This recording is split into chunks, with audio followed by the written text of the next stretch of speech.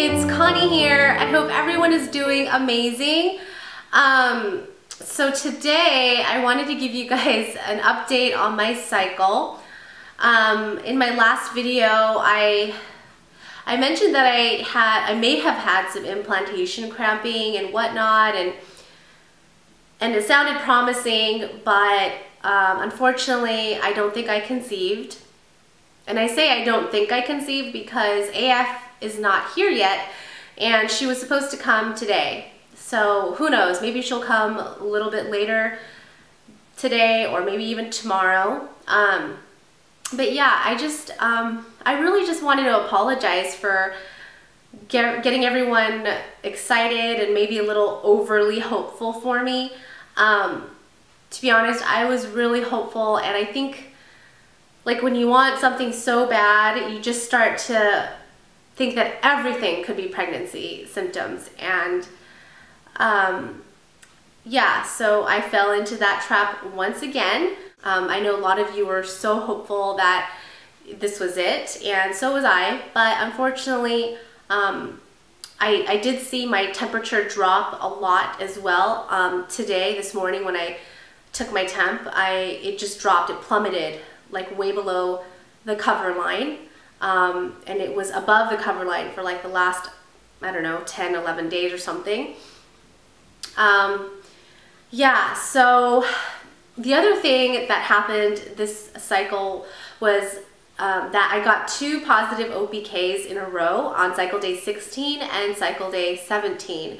That has never happened to me before, and I mean, you would think that you'll see a positive OPK like on one day, and then you'll expect to ovulate, you know, within the next 12 to 36 hours or whatever. And so when you get it on 2 days, it's really hard to tell when you're supposed to ovulate. So anyways, the fact that AF is not here yet, it's really annoying, because if she comes tomorrow or even Thursday, then that means that I ovulated way later than P-Tracker or Fertility Friend said I would. And basically, it's just, I don't know when I ovulated, because, I mean, hopefully AF will come today, but I'm just saying, if she comes tomorrow or Thursday, tomorrow being Wednesday, or you know, Thursday being the following day, then that means we didn't time our baby dancing right either. So, I don't know, I just feel like this cycle is a bust. It's just a total bust. The way I'm spotting right now, it doesn't seem like Anflo is gonna come. I feel like she'll either come on Wednesday or on Thursday. So it just throws everything off. All our baby dancing, just everything. So I'm really just sort of frustrated, because I feel like getting 2 positive OPKs, and my cycle has such a big range from 28 to 32 days. I honestly just I can't pinpoint my ovulation. It's really difficult, and the temping, I don't know how accurate it is, because I tend to get up a couple times in the middle of the night to pee and whatnot, and I just don't know if I can really trust the temping right now at this point. So, I mean, I was disappointed. I was going to do a live pregnancy test for you guys yesterday and upload a video of that, you know, thinking that it was going to be positive, and of course it was a big fat negative instead. And the interesting thing was that when I saw the BFN, I wasn't sad. Like, I normally would feel kind of really bummed out, and I would just be thinking about it all the time, and sometimes I would cry, but this time I was really strangely numb. I was just numb. I don't know, guys, is that a normal thing? Like, if you've been TTC for a while, I mean, I know it hasn't been that long for me. This is like our 10th cycle, but that was just an odd reaction from me. Like, I didn't know that I was going to be that way, and it kind of scared me. Like, it was almost to the point where I'm so used to it now. Like, I'm so used to seeing BFNs that I just become numb, you know?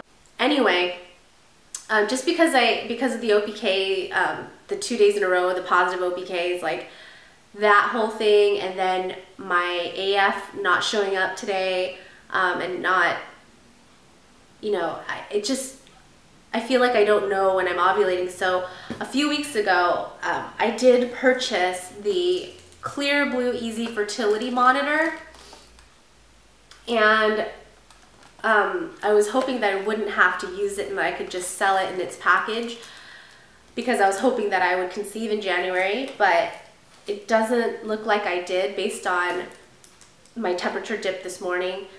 So yeah. Oh, and please excuse my voice right now. It's kind of nasally. I've been battling like a sinus cold. I have so much pressure right here. It hurts.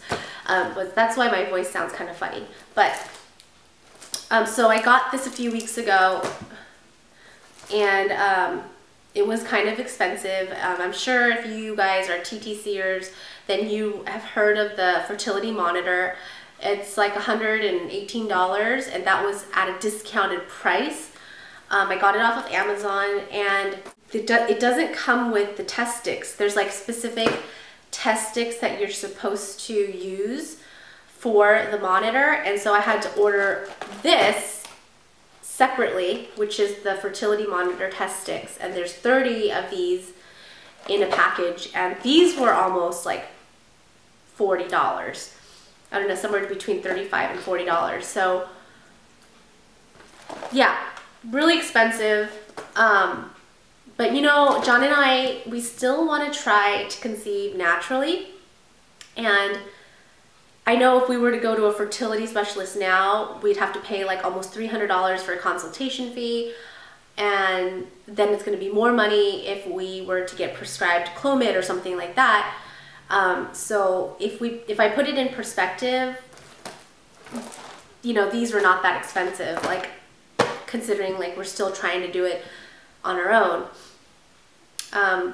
So yeah, that's what I did, and I'm gonna start using it this upcoming cycle, whenever AF shows up. So yeah, if you guys have ever used the fertility monitor, can you just briefly tell me what your experience was using it in the comments below? I would really appreciate it.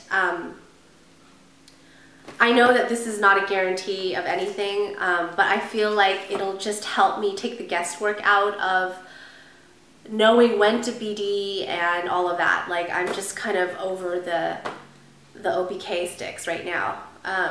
And for me, temping is not very accurate. So yeah, please let me know if you have any experience with the fertility monitor. Thanks for everyone who was cheering me on and everything. Sorry to disappoint you all. But yeah, I'll be sure not to get everyone excited like that again, because I do that all the time, and I just get disappointed. So I'm wishing everyone else out there tons of baby dust, and 2014 is going to be our year, and yeah, so good luck, and I look forward to watching your videos, and I'll catch you later. Oh, and by the way, stay tuned for the next video, because I am going to be doing the Q&A video. So yeah, I'll see you next week, guys. Have a great one. Bye!